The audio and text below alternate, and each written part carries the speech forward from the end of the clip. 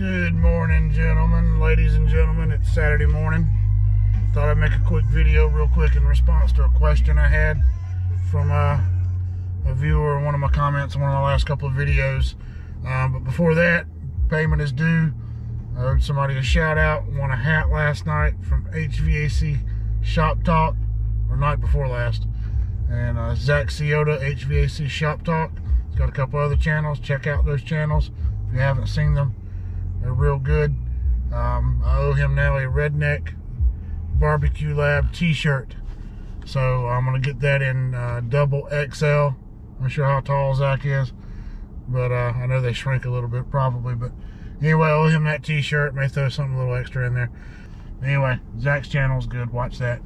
And puts out some pretty good information. So the question I have was, what equipment would I install on my house? I'll tell you later what's on my house, but you can't determine or decide what you're gonna provide for your customers based on what you put on your house. You have to know where your customers, where are they at? Where are you at? Are you in a large metropolitan area where there's money, nice neighborhoods, opportunities there to cash in a little bit on some high-end equipment? Or are you rural, like Raleigh, North Carolina, where I'm at? There's a mix of everyone from one end of the financial scale to the other, and you've got to be ready to deal with that. Have options available to deal with that as far as equipment, questions, things they may call you and request that they've researched and they want that system on their house. You may live 30 minutes south of that area in a more rural location, and it's keep it simple, stupid. They're not going to spend the same money down there on a system that they're going to spend up there. So it depends really on where you're at to begin with. I guess the type of product or the quality, not necessarily the quality, but the extravagance, the bells and whistles, what you're going to be, you're going to be able to support those things when they crash and burn from your location. Because if you're driving to Raleigh to pick up an XV system and sell it and install it on a house, and you live down Newton Grove area, an hour south of Raleigh, where it's just rural, not a lot of resources when it comes to heating and air, suppliers, things like that, and then that thing break down on you on Saturday and you don't have parts or you're not familiar with it, and now you've got an hour one-way trip Monday morning to go get a part. So, and then back, you got to take that into consideration. But I'm more of a keep it simple, stupid. I don't need a 20-SEER system on my house. I don't need an inverter. I don't need all these sensors. And I mean, keep it simple. A piston. I know there's a big difference between a piston and a TXV as far as your efficiency goes. It's not that noticeable. It really isn't. I have a TXV in my system, and I've had that unit in for right at 12 years now, still running like a champ. I only had to replace a blower relay and a contactor in the outdoor unit. I have replaced the capacitor before, but that wasn't from a failure. That was just me checking it, saying it's getting a little weak, throw a new one in there. I've been lucky. So, but yeah, I've got a piston in the bag waiting for it. If that TXV quits, it's getting a piston going back in it. I don't have time to be running around looking for a TXV. Homeowners, maybe you give them the TXV, obviously. Most everything comes with one now anyway, your low-end equipment. But you've got 6 manufacturers that really control about 22 or 23 of the products across the board. I mean, just look that up online, Carrier Global, and then look at everything under them. There's about 7 or 8 different name brands under them, from Carrier to Bryant to Payne, and then you get the ICP connection in there with them, down to your Temp Stars and your Comfort Makers, and your list goes on and on. So it's really what's best for your homeowner, not what's best for you as far as what's on your house.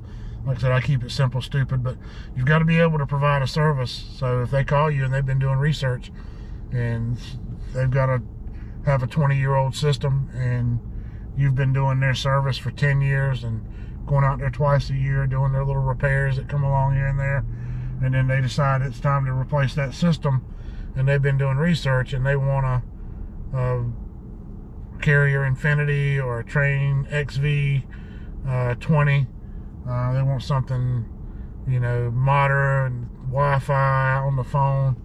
If you can't offer it to them, you're gonna find somebody that can, and you just lost your customer. So you have to be versatile. You can't just say I'm offering 16-seer single stage heat pumps on every house I go to.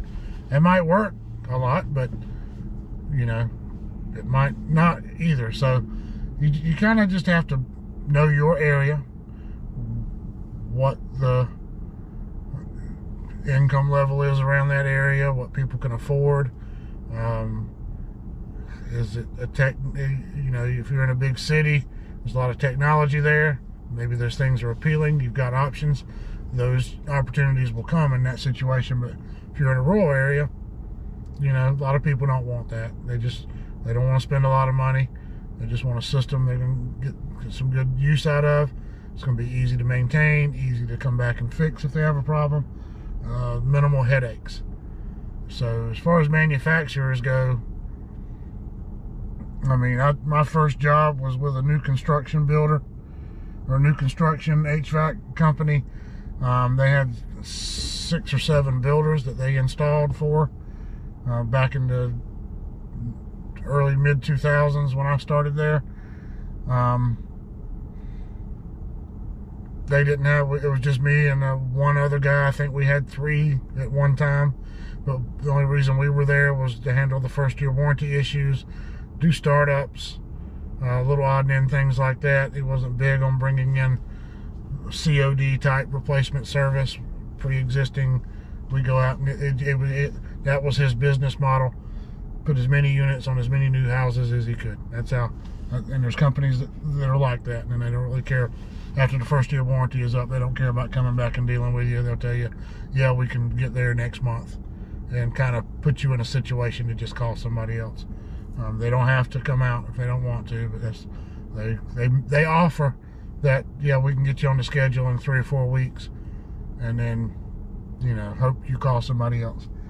But they were all Goodman systems, and so we had one that was American Standard on his houses, but it was 3.5 years of Goodman, and I don't like Goodman. I wouldn't. Goodman, Amana, it's kind of box. I don't, you know, you've got to use a little common sense. Don't get the dirtiest, cheapest thing. I mean, Goodman is the perfect example. You can get on, I can go home when I get to the house, get on the computer and order a Goodman heat pump and have it shipped to my house without a license. So there you go. I just don't agree with that. So I'm not a Goodman guy. I'm not a high-end guy either. But there's a customer for that equipment, and if you have them in your area, you need to be prepared to give them what they want, or they'll find somebody that will. You just lost a customer, or either maybe you just don't want the headache. You price out the job, price yourself out of it. So, and you hope somebody comes in a little cheaper, and they call them. However you want to do that, but you just got to be open-minded. Do your research. 2 or 3 quality equipments. If I was going to have a business and I was going to install equipment, I would probably be a Train dealer. And I would stick to their mid-level stuff. I wouldn't use the TEM air handlers, the metal cabinet air handlers. The insulations in them is thin. They sweat in these southern crawl spaces. It's humid. It's wet. They're going to sweat, and then you're going to have that problem to deal with. The bug guy comes around and sprays and goes in. By the way, your duct system and your system's leaking water all over the place. Now you've got that headache. Then he's going to call you. Why is it dripping? So the TAM and GAM air handlers from Train, The insulation is internal to the cabinet on those. They're foamed in, I think, but it does have a plastic, it's pretty heavy duty composite casing around a metal framed and a metal built air handler. But the drain pans, horizontal left and right, are pre-molded in, so you're not going to have drain pan cracks. Problem is with that crap, though, you get the TAMs. The TAM X is now the hottest thing. It's getting the TAM 9s going out, and that only works in certain situations. So they're setting up that equipment to focus on a certain market of people. So the GAM air handler, it comes with a TXV in it. But you talk about, you know, I'm simple stupid. I've got a piston ready to go in mine. I have a TXV now.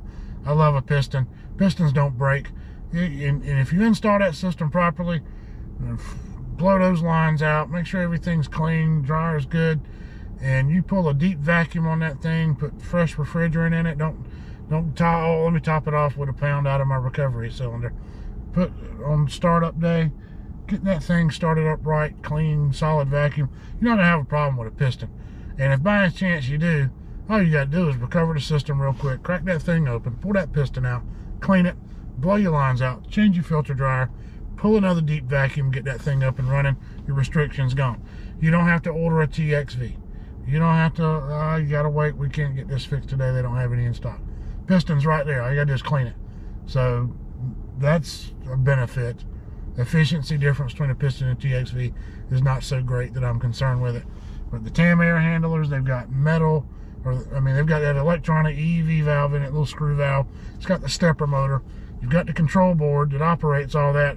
Then you got the two separate sensors, gas and coil sensor, that read back to that board and help it try to maintain superheat while that system's running. You have 5 components that could fail, and they are there for one purpose. So a TXV is much better than that. At least it's one part. If it needs to be replaced, you can swap that out. There's too many bells and whistles, and there's too many this manufacturer trying to outdo this one. And I know the government sets EPA or sets your efficiency standards and all that, but this equipment is just getting ridiculous now. The classes, the training, someone coming out of school now, what they've got to deal with in the future with this is, you might as well go learn how to fly a damn 747 and rewire the cockpit in it. Then you might have an idea what you can do with this equipment moving forward.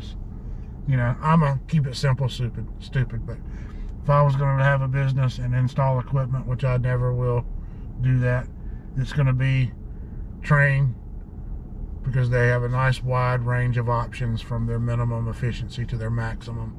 Different air handlers that you can make combinations with, furnaces as well, 2-stage, modulating, single stage, 80, 90, and a lot of manufacturers have some different things. Trane has a lot of different things. So you've got several different options and combinations that you can put together to get a job done and make a homeowner happy. But the flip side, I'm not gonna give the cheapest, crappiest equipment that's gonna I'm gonna be out there 2 or 3 times a year and have to, I shouldn't have to pay for this. Y'all sold me this. You sold this thing and you started, okay, yeah, well, I didn't manufacture it, engineer it, and design it. I don't want to have to deal with those questions. Why is it sweating? Why is it dripping water? So you've got to find a place in the middle that's going to make the customer happy and not give you such a big headache dealing with service issues in the future. So now if I had to pick my 3, if they were looking for name brand, high end, they go to the car dealership, they don't want the Geo, they want the Cadillac. Okay, I'm gonna be Trane. Somebody in the middle of the road, maybe I'm gonna go Comfort Maker or Temp Star, something along those lines. And if it's a rental house, a property owner that wants to get the cheapest absolute thing they can have, then it's probably going to be Goodman at that point. Just get it in, get out and be done with the job, make them happy, make you a little bit of money, and get on down the road. So whether that answered your question or not, I don't know. I gave it a shot. So anyway, guys, down in the right hand corner, subscribe button. If you'll hit that subscribe, I'd appreciate it.